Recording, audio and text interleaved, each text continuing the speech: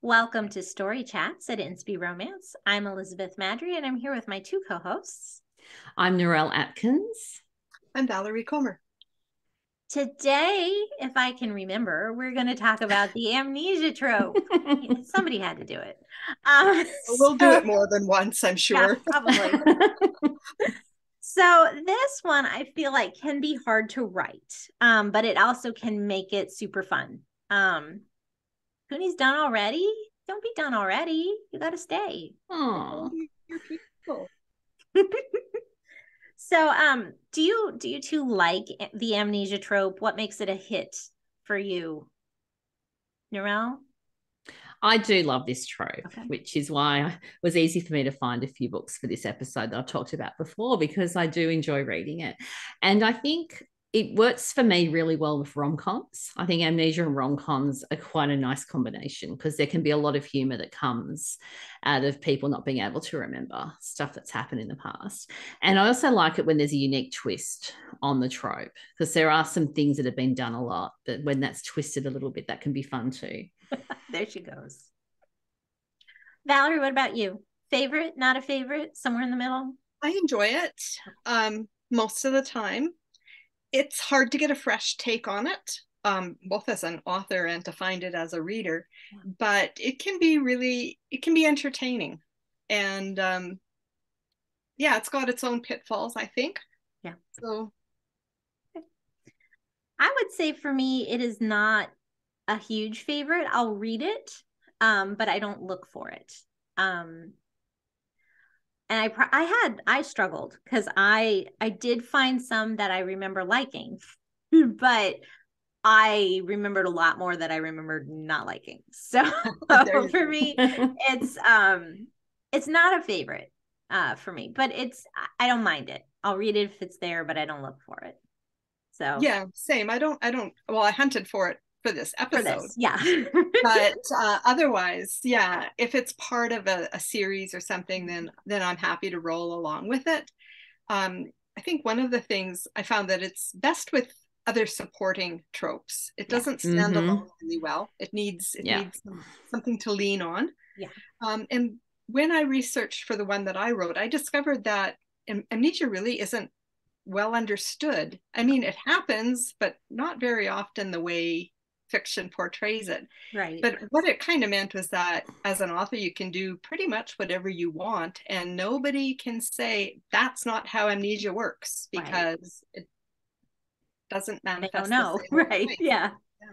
So that's a pro and a con both, I think, on that one. Yeah, I would agree. Is there anything you hate to see with amnesia? Like can't stand seeing?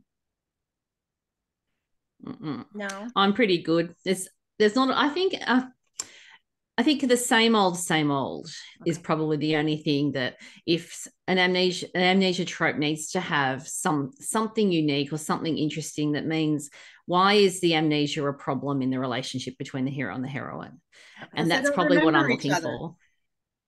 Yeah, but sometimes that can be superficial as well. Like, I don't know if that makes sense. It needs to go a bit deeper for me, unless it's a really strong rom-com, and then I will roll with it. I guess there's, it just occurred to me, like, it feels like amnesia often goes along with effectively second chance. Yes. And it would be interesting to see something that didn't. Something where they actually separated because of it.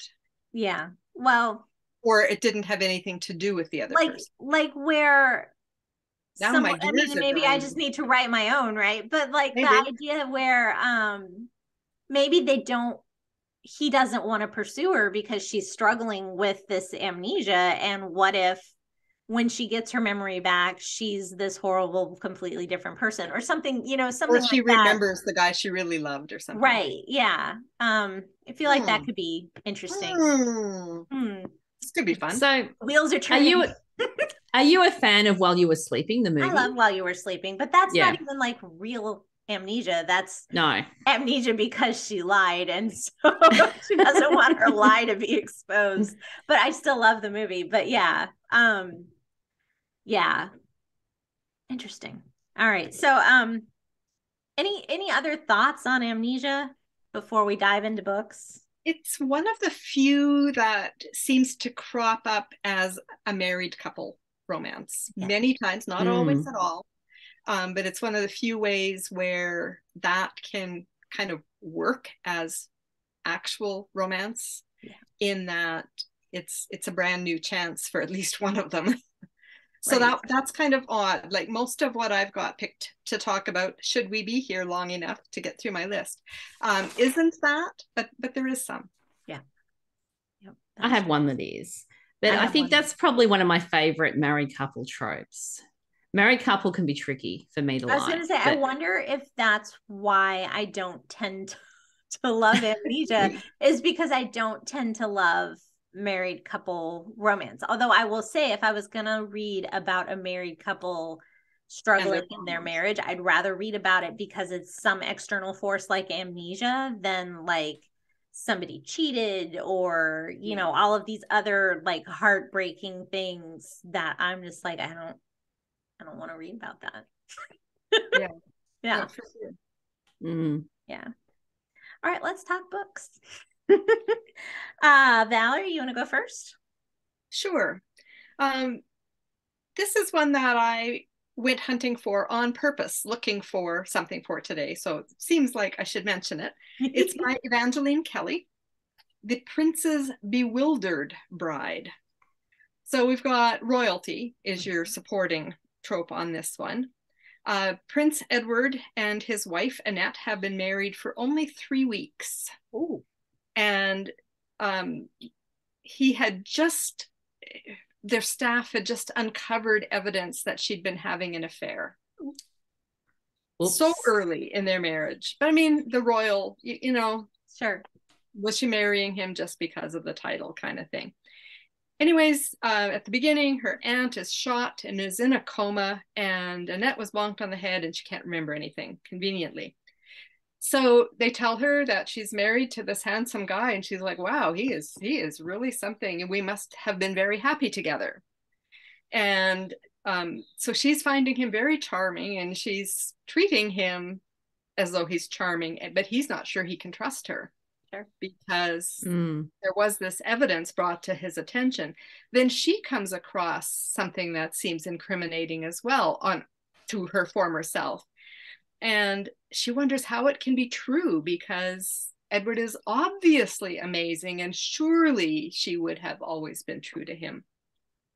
So she doesn't know whether she's regaining feelings for him or falling for him for the first time, because she can't remember why everybody seems to think that there was something wrong between them. So it is kind of a weird setup, and yet it kind of worked in that royalty amnesia sort of way. Cool. Sounds really interesting. It does. It just felt like it was kind of the opposite of many amnesia books, and yet, I mean, on the bare facts, it's not that different. Really, kind of. Sorry, Evangeline. But it was different. Yeah. And the royalty part was probably part of it. Royalty makes it fun, for sure. Yeah. Yeah. Narelle, what's your first one? Well, my first one I've talked about before in probably April or May episodes, which is Amnesia on Nantucket by Taryn Daniels. So it's sweet, clean, but it has such a fun setup with the honeymoon. So it's basically the heroine goes parasailing on day 3 of their honeymoon. They're on Nantucket. She does something silly, ends up with a head injury, and she loses 5 years of her life. And she cannot remember her husband at all. Yeah. So, and I really like these premises, particularly at that early stage of a honeymoon, because I mean, everyone has such expectations of a honeymoon being amazing and the best thing ever. And so when a honeymoon's ruined, that's always very interesting for me as well. So it's a rom-com. There were some really funny moments in this book, and it was just delightful to watch these characters basically get to know each other and fall in love again in the story. So they are newly married, so it's not like the full-on angsty married trope. So it's a lighter take on that. But it's just a lot of fun. And if you're looking for something fun to read that will entertain you, and if you like rom-coms, then it's a good one. Excellent. Cool. Okay. So my first one is The One She Can't Forget by Tara Grace Ericson. That's on my list. I finished it yesterday. Oh, excellent. This is the second in her Minden Firefighters series. I'm really enjoying her Firefighters series so far. So the couple sort of had a secret relationship, sort of enemies to love, sort of forbidden because there's some best friends in there. Like she's his best friend's younger sister. And so they'd been dating and they hadn't told anybody about it. And so then when she is in a car accident at the end of book 1, and then in book 2 wakes up with no memory, she doesn't remember that they were dating. She still thinks she hates him. So it is and nobody else knows that they were dating. He's right, and nobody knows they were dating, so he can't even show like that he's devastated by this because he was ready to propose. He's so in love with her. And his friends are like, why are you so bothered by this? Why are you still hanging out at the hospital? Yeah. So there's no photos or anything? Like they didn't take any selfies? They kept it completely like hidden. So that makes it super fun because he's just lost. And she's like, why are you here? Go away. You are the last person I want helping me. And it's just really fun. Really fun. I loved it. Yeah. It's on my TBR. Excellent. As it should be. As it should be. Number 2, Valerie. I'm going to go with Elizabeth Maddrey's So You Forgot to Love Me, which is the final installment in the So You Want to Be a Billionaire series, which came out a couple of years ago, 2020, I want to say, Beth? Sounds right. Something like that. Yeah. So it is the final book, and these stories do happen kind of concurrently. However, if you love amnesia romance on its own, then I think you'll still be able to figure out like the series premise. Here too, we have a situation where they've been dating, they're co-workers, Tyler and Danielle. He's planning a big proposal, and he knows she's going to say yes, right? And then she's in an accident and her memories are gone. The big thing here is that her parents never approved of Tyler. So they are purposefully sabotaging her, what she thinks might be memories, and trying to keep them apart. So why is it always the women who have these head injuries? That's a good question. This is my question of the moment, actually. Because I've got one on my list that is the other way around. Okay, good. But if you have read some of Beth's books and you haven't read this series, then go buy it or KU it or whatever it, because Tyler and Danielle's stories is worth the amnesia read, and you won't forget it right away. Take a while. All right, Narelle, what you got next? My next one is probably on your list as well, which is Memory Lane by Becky Wade. So we had Becky on as a guest in the last couple of months. So go look for the episode to get more details on it. And this is where it's switched, where it's a guy that has amnesia. Yeah. And it's not a married couple romance. So the setup is that she lives, I'll start with her. So her name's Remy, and she's quite reclusive, and she lives on an island off the coast of Maine, pretty much in the middle of nowhere, very remote from a whole lot of services from the mainland and everything else. And she sees this guy in the water, and she ends up rescuing him, and he has amnesia. And she really is not interested in spending time with people. She'd much rather be on her own for a whole bunch of reasons. She ends up having to help look after him. And so a relationship forms from there. And Memory Lane is just a fabulous story. If you haven't read it, go read it. You're missing out if you haven't read this one. And if you love the amnesia trope, it is really, really well done. And I actually asked the questions to Becky. I said, what's the deal with the amnesia storyline? And she gave a beautiful answer in a lot of detail. So if you're interested in amnesia and want to know what was going on in this particular story, go listen to that episode. But it was a great book, and I really appreciated the way the amnesia storyline played out. Just loved it. Yeah, because the information kind of dribbled out in it, and nobody knew anything at the beginning. So yeah, it was fun. Yeah. And that is one, like I was thinking at the beginning, where again they didn't know each other from Adam, so their relationship is, burgeoning while he is dealing with this memory loss. So that's kind of fun. He doesn't know his name. She just gives him a name. Yeah. Because she has to call him something. Right. Yeah. AU doesn't work too. It's good for a couple hours. After that, you need a name. Yes. Excellent. Are we to me? We're to me, right? Sure. Yeah, I think so. Okay. This is an oldie but a goodie. Second Time Around by JoAnn Durgin. And I think that's the first one I read. That was Amnesia. Yeah, it might be for mine too. This is a married couple. So a little harder to read because you're like, especially if you've read up to that in the series and you've watched them like fall in love and get married, and now you're like, but Mark and Natalie are newlyweds, and she falls and loses her memory. Falls down the basement stairs, if I remember right. Yes, I believe so. And he's beating himself up because I think they knew a board was loose and he just hadn't gotten to it, kind of thing. And it is a really great story of just like reclaiming and renewing their love when it seems like absolutely nothing is going to work. JoAnn's books are always very emotional.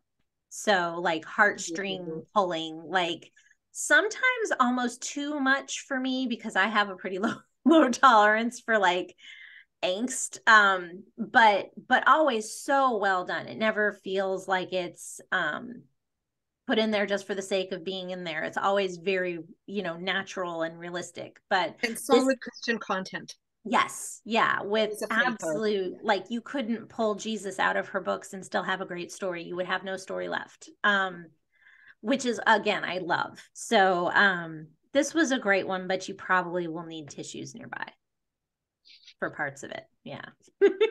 Probably. Third one, Valerie? I'm going to go with Jolene Navarro's The Texan Surprise Return, which is love inspired, and that I read when I was preparing to write my own amnesia story. And this is one where it's the guy.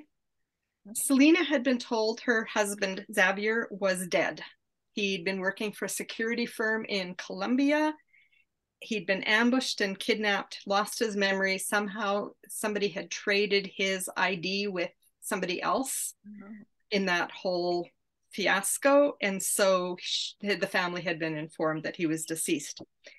He didn't know, of course, that he had left his wife with 2-year-old triplet sons, because this is love inspired and we have to have twins and triplets in those, right? Upon his release, someone figured out who he really was and escorted him back to his Texas ranch, where Selena is slightly shocked to find out he's alive and doesn't remember her. So he's working hard. He's told this is his wife. He's told these are his children, but he's like, I got nothing here. Wow. So that was a true second chance one again, but with the added thing of, literally coming back from the dead. Well, and throwing kids in it is kind of harsh, like not just having to like remember your wife and your marriage, but these kids who are like, dad is not dead, but how old are they? They're like 2. And I'm trying to remember, because I read this a couple of years ago. It seems as though she was pregnant when he died. Okay. It's been long enough. The kids don't know him. They're too young and probably weren't born yet. But either way, better than dealing with kid PTSD or whatever. Yeah, if you have like an 8 or 10-year-old, right? Yeah, hello, that would be the whole story right there. So much trauma. There'd be no room for anything else, really. Yeah. Having known children of that age. Yeah. Narelle, you got another one? I do, but you're right. There are no books that I've come across that have single mums or single dads of the amnesia trope, although it might exist. So any of our readers know about a story that has a single mum, single dad amnesia trope mix, let us know. Valerie. You do. I haven't read that one. All right. Do you want to bounce to Valerie's book then? Yeah, tell us about yours, Valerie, because I didn't put it on my list because I thought for sure that's the one. I haven't read that one. one. Off easy. Yeah. So the story there is that Nathaniel was planning to propose, because that's what you do. And they had also been keeping their relationship a bit of a secret, but not quite as drastically as some of the ones we've talked about. Anyways, she disappeared. She just flat out disappeared. He hunted for her everywhere. He called emergency rooms. He, talked to the police, and nobody. 18 months have gone by and there has been no trace of her anywhere. So he's trying to get over her and move on. What happened is that she had discovered a secret. She had gone to confront her toxic mother with this secret that she had uncovered, found out she was pregnant, got hit by a bus, literally, or taxi, I think, and lost her memories. And then her mom is like, you didn't know who your baby's father was. Right. It must have been a really sad moment on your part, daughter. You shouldn't have done whatever it is you did there. So she's trying. Her mother has now passed away 18 months later, and she has this like under a year-old child, and she's trying to figure out who the father is and what that devastating secret was that made her run in the first place. She's figured out. She has some glimpses of memory of somebody saying terrible things, and she doesn't know who it was. She doesn't know if it was the baby's father, if it was somebody else. And so she's going back with fear and trepidation to her last known address to try and figure it out. So yeah, that was my take on it. And that one's nice because at least again the baby's a baby, so it's not as not as traumatic. Right. Yeah, but so Daddy, why don't you remember me? He finds out he's a father. At the same time, he realized she doesn't remember him really at all. So be a little traumatic, hey? Yeah, but it's kind of that type of storyline is kind of a twist on secret baby in a way as well. Yes, because I was it's secret parent. Yeah. And that's what I said. I think that Amnesia really tends to do well with the supporting trope. Second chance. I mean, it's almost always a second chance, but not quite. Like you said about Memory Lane isn't. But it often is a second chance. And then, I thought Secret Baby sounded fun. Because why not? It's not real life. And just so many different angles that you could come at it from, but it seems like it needs something to help hold it up. And now I'm wondering why I didn't end up reading that book. I need to read that book. You do. It's really good. Because I jump around in series. This is why you shouldn't do what I do and jump around in series. Why you because read in order. You end up missing good books. But anyway. What's your next one, Narelle? I think it's actually a book one in a series. You all should be very proud of me. And this one I have talked about a while ago, probably at least a year ago. I talked about this one, and Beth may have talked about it as well, which is Remembering the Cowboy by Mandi Blake. That was my third one. Yes, I thought that might be on your list. Yep. And so this one we have Camille, who she's an attorney in Portland, Oregon. She's returning to Wyoming to visit her family and is in a car accident and ends up losing her memory. And the first responder is Noah, who's a cowboy, and he also works as a firefighter, and they have history from high school. So she ends up spending time on his ranch, and it's a really fun story. I really like the way the amnesia trope sort of played out in the story, but I'll let Beth add some more to this one since it's on your list. Excuse me. One I thought you guys would talk about, so I didn't put it on my list. I don't really like.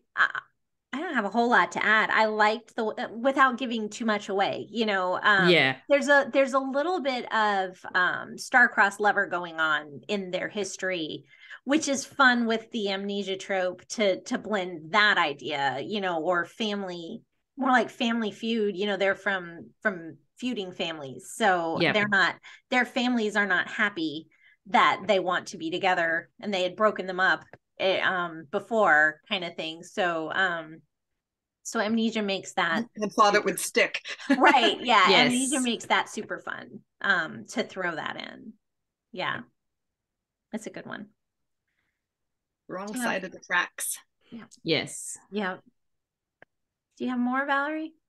No, I had 5 on my list, and we've talked about them all. You have more? And you laughed because I had 5. Yeah, I did. I was since Narelle took my third one, I don't have any more. No, well, I'm done as well with Excellent. Amnesia. I mean, we got a good spread though, and those are some good books. I want to read that Evangeline Kelly one. That sounds fun. I like Evangeline's books, so yes. Yeah. This is part of a multi-author series. I didn't get the feeling that the books like were tied together. When I looked at the blurbs of the other ones. There was just some common, the something bride, I think. Okay. Are they the like Mandi has the Billionaire Bride, the Bride series? Yeah, okay. There was another book in there that I had read, a first book by somebody. Was it Mandi's? Maybe, I don't know. I didn't write it's like 5 or 6. I didn't write that down either. But I don't think that they depend on each other at all. No, I did not get the feeling I had missed anything. Yeah.